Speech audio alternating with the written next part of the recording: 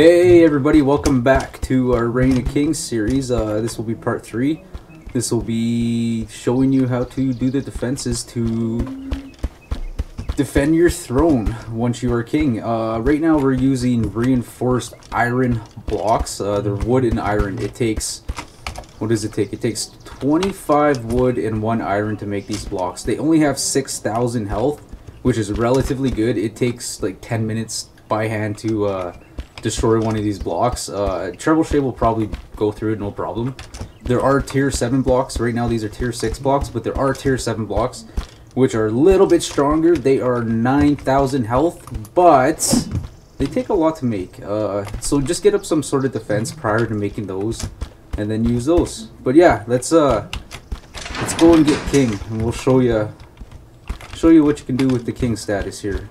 And you want to make sure you get your defenses. You have to be able to protect it if you want to keep it, and you can build all the way up this road here. Anywhere, actually you can build anywhere on this map. You can build in the head of that castle right there. So yeah, go ahead and set up your defenses to defend your throne. Let's head up there now. Hey everybody, welcome back. So here is another Reign of Kings series video. This one is about becoming king and defending your castle and your right to the throne, if you want to call it your right to the throne. But basically here is up in the castle. Oh shit. Let's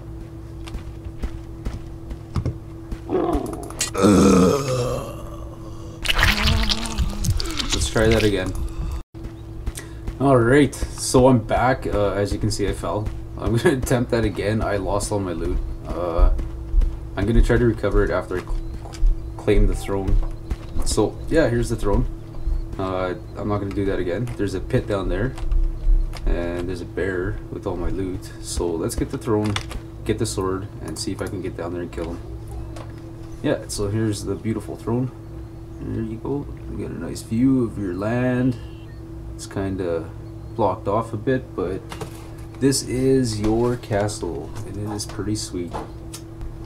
Alright, we got the throne. You can name the land whatever you may choose. Land of the free, land of the not so free.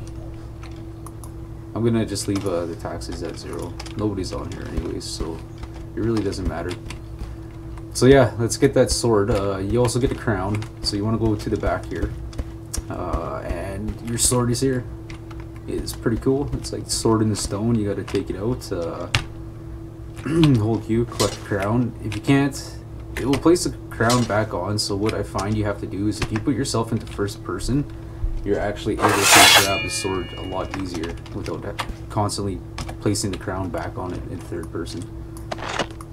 It's ballin'. There's my throne. There's my my crown. Look kind of king-like, a naked king.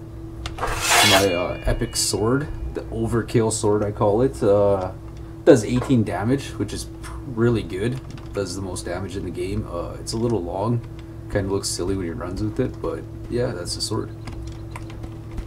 So once you get the sword and the crown, and you have conquered your land, what you can do is, as you've seen, I set the taxes, I set it to 0, but what you can do is you can actually set it to whatever you want. It goes up to 20%, which is really ridiculous.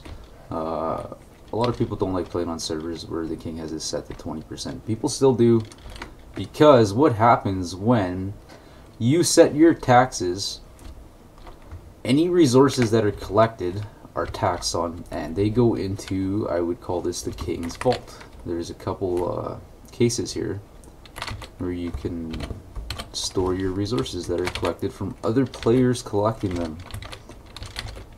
Each chest holds an item individually. They all fill up individually, so one would be for wood, clay, stone, iron, so on and so forth. But these can be raided. If somebody happens to get past your defenses, they can break into these. So you got to be really careful on setting up your base and making sure that nobody gets in here. Yeah. So let's run down back to the base and continue from there. This is how you become king and how you defend your base. Your crown and your sword is in that guy, and your king's vault is right there for all your loot stolen from your villagers. So let's head back down to the base.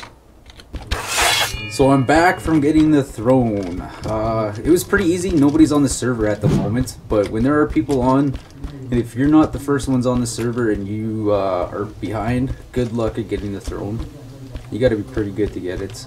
If there's defenses up, it's just about building and having your siege weapons going, and a team. You definitely need a team if you want to take over the throne. So yeah, we'll continue. I'm gonna go and collect some more blocks. We need a lot more to reinforce this. I want to make this pretty thick, and we gotta hide that. And we're gonna double up on the gates, put walls in between the gates. Put a wall here, you'll have to walk around. And then throw in about 2 or 3 more gates. I want to make this as strong as possible and last as long as we can while we're logged out, because I'm sure it will get destroyed over time. Hold on, before we go, let's do a celebratory dance. I am the king. Look at me dance. Getting jiggy with it. We are the champions. No time follows us, cause we are the champions of the world.